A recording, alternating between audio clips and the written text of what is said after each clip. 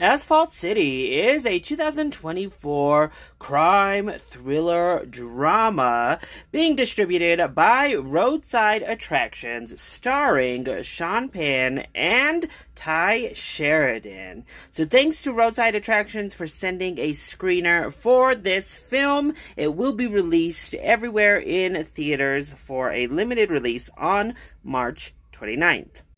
Now, as for the film itself, I thought it was a little bit disappointing because there are great things within the film. I think there are some wonderful performances. Both Sean Penn and Ty Sheridan are great. I think some themes work okay, but oof, it's a rough one to even sit through because it is just 2 hours of misery with no shining bright on this paramedic profession, on any of these characters. It's kind of a miserable watch overall, unfortunately.